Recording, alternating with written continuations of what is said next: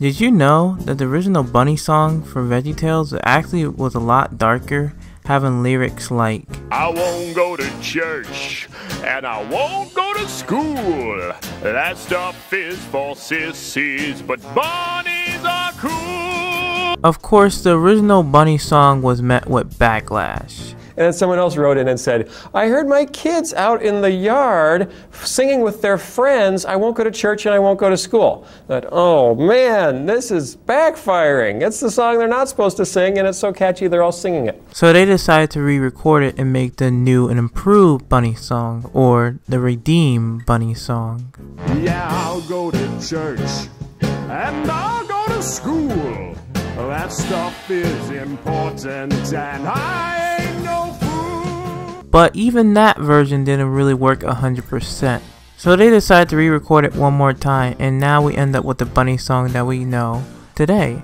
So then we decided we had to go back yet again and record an improved version of the bunny song, which is still bad, because the tricky thing is it had to be bad so that there could be the good coming at the end when they don't sing it. The letters stopped. Once that one started going out, the letters pretty much stopped, so that seems to have done the trick. Now, me being a born-again Christian, knowing the story of Maverick, Meshach, and Abednego, and watching the making of the bunny song, I understand why they did this. But the main problem is that the melody of the song was just way too catchy.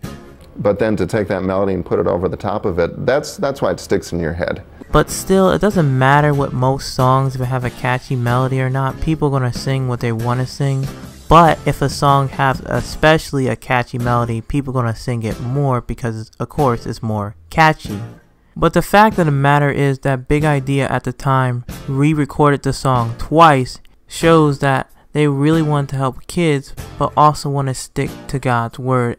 Now keep in mind, this particular VeggieTales came out near the late 90s to early 2000s, and 3D animation was very hard at the time, and I believe around only 5 people in particular animated this particular VeggieTales. I hope you enjoyed this brief history about VeggieTales, and remember, God made you special and He loves you very much. I hope you all have a God bless day.